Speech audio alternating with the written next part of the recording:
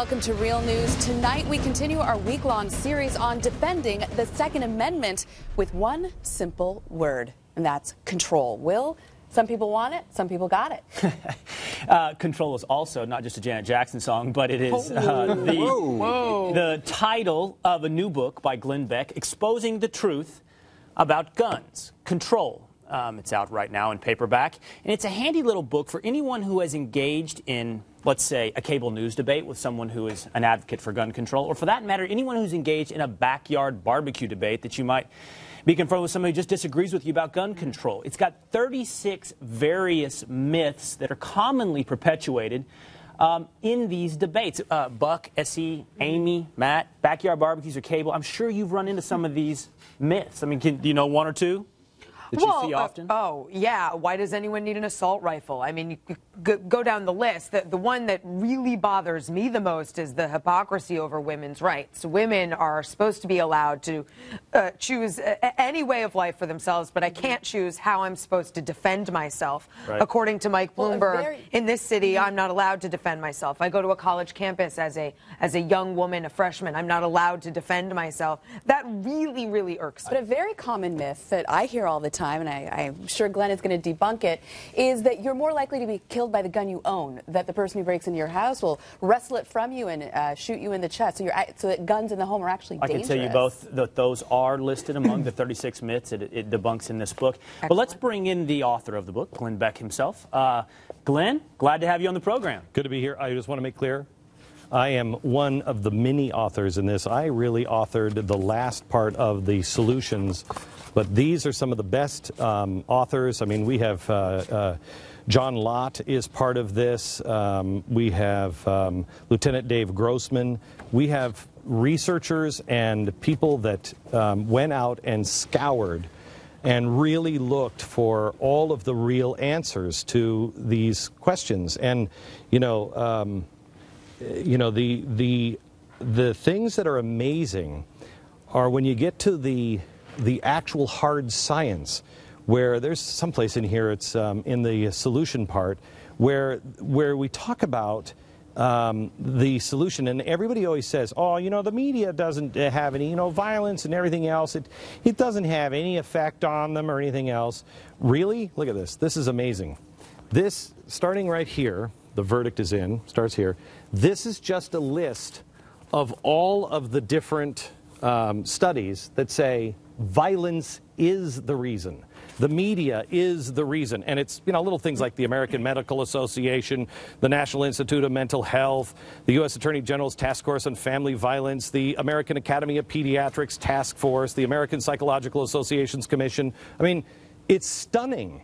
And none of these are actually talked about at all. You guys, I don't know how you do it. I really don't. How you go on to Piers Morgan or SC, Buck was there this week, how you're there at MSNBC, your head must pop. Because they won't recognize facts. How can you have a conversation? Well, let's deal with this on some specifics, because you brought up one name in particular. Let's deal with one of the myths that we commonly encounter, and that is that, look, why do you always run to the paranoid end of the ideological spectrum? Nobody wants to take your guns away. That's a myth we commonly hear. In fact, you invoked one particular name, Piers Morgan, and I'll just leave it to him in his own words. Take a listen to what Piers Morgan had to say. I don't want to change the Second Amendment. I don't want to change an American's right to bear an arm at their home to defend people. I want to get rid of these killing machine assault weapons off the street. Glenn, no one wants to take your guns away. Yeah, they do. In fact, we have a whole list in their own words of the people that want to take them away from you. Eric Holder, Vice President Biden, Barack Obama. We have a speech here from Eric Holder before the Women's National Democratic Club. We have person after person after person in the administration and their words saying this is what we should do. How about this one? New York Times columnist Nicholas Kristof. So the only thing that legislators do is to reinstitute the assault ban and the High magazine. That would be great. That'll be a step forward. Morgan says, yeah, but it won't be enough. It won't be enough.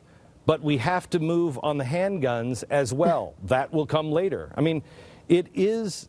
It absolutely is their plan. It's a spoken plan. And then we go through it starting in 1689 all the way through the history of gun control and how gun control started here and just kept moving down and moving down. And it was all for a reason. It was right before a hostile takeover.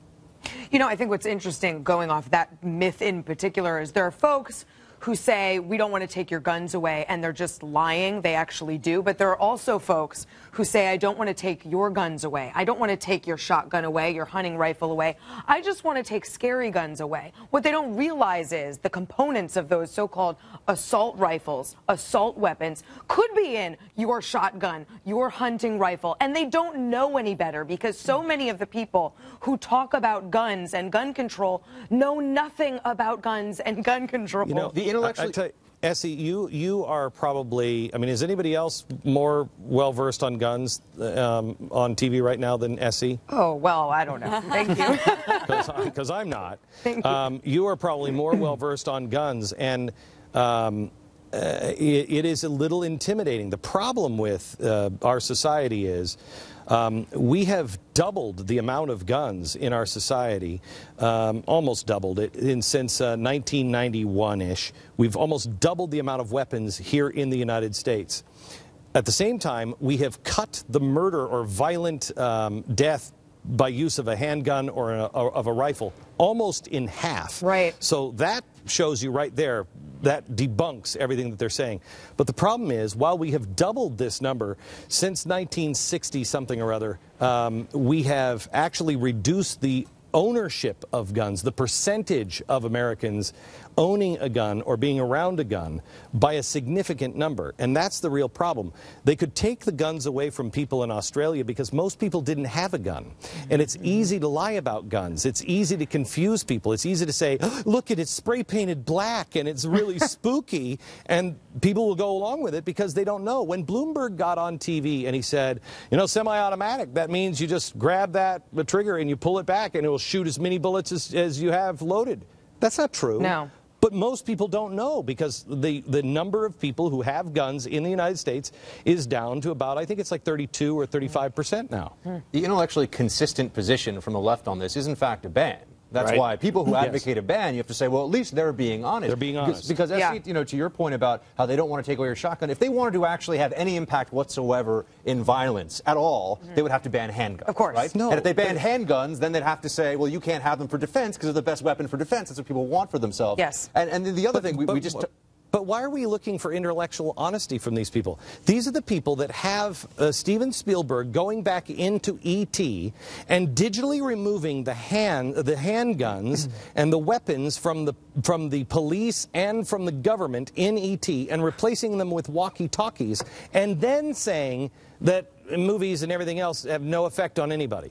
Because, Glenn, if you expose their intellectual dishonesty, then the incrementalist approach does not work anymore, and that's what most of them are doing. They're trying to just get little bits here and there. And if you force the honesty, that what I'm really seeking is a ban on all weapons, you have to trust that the public will then reject that honest position. That is politically perilous. The honest position. The honest position is one that we don't hear enough, which is, I think, a lot of opponents to gun control, they just don't like the Second Amendment. They say that it was only designed for a militia. We don't have militias anymore, so there's no reason for it. Of course, we have a Second Amendment, so they'd have to get that constitutionally repealed.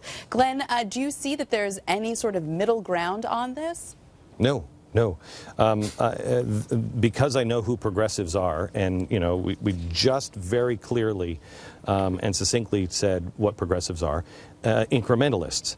That's the progressive way. Their argument originally was like, you communists, we get it, but we just can't handle a revolution. We just don't want blood in the streets. That's not the American way. We'll just take it in baby steps. So there is no position. People like Michael Bloomberg is absolutely intellectually dishonest. And I really believe the push is coming right now because we are headed for economic trouble. We are headed for social unrest. Let me ask you, just with what's happened with Boston and how we don't, at least I don't believe the news media, and I don't believe the government. So when we have another big 9/11, and we all know that it is the Muslim Brotherhood, and they say, oh, it's not the Muslim Brotherhood, it's just it was a crazy YouTube video that happened that made them blow up the entire city of Detroit. That's a bad example because progressives have already blown up the city of Detroit. But we'll look at them, and they'll go a different path, and we'll say, you know what? You don't represent, you're not keeping us safe at all anymore. And that's what they're preparing for. They have to disarm the American people if they're going to remain in control. There are several other myths in here. There's myths such as, and Glenn began to touch on them right there. I'm glad you brought up the Second Amendment. You have to admit it's pretty outdated. It's an interesting argument you hear from progressives. One, they don't apply to the First Amendment, for example, as though the First Amendment protections would not extend to, for example, Twitter. Yeah, you ready for this? The founders did not envision a world where pornography was this prevalent, and yet they use the First Amendment. They never say, the founders never saw internet porn. No, First Amendment is absolute. They're totally fine with that. The problem is with the Second Amendment is if you lose the Second Amendment, you lose all the rest of them, I believe, except for the tax one. They'll keep that one. Everything else will be gone because you'll have no teeth. People won't have any teeth. That leads me to what I think is the most interesting myth. We're going to run out of time here, but that you address in the book, and that is that how are you going to defeat tyranny with your AR-15? They address the idea, the myth that you are somehow going to rebel against tyranny because of the Second Amendment. Okay, let me tell you something. First of all, why are they trying so hard to make sure you don't have any weapon whatsoever? Why are they trying so hard to do that if you don't have a chance to defeat? The other thing is, and you know, the argument in the book is much better, but let me just say this off the top of my head because this drives me out of my mind. Anybody who says, oh, the Second Amendment, what, you're going to go defeat the federal government? They have F-16s and everything else. They have tanks, like you're going to do it with your handgun or your shotgun or your AR-15. You know what you're doing? You are making a case that there's already too much gun control. That's what you're telling me. You're telling me if I can't keep the government in check, then there's already too much gun control. That makes me say, you know what, maybe we'll go progressive the other way.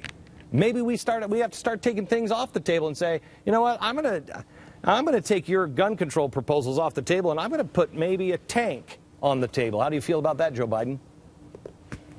The new book is called Control, Exposing the Truth About Guns. Go out and buy 3 copies immediately. Glenn, thanks for being with us tonight. Thanks, guys. You bet.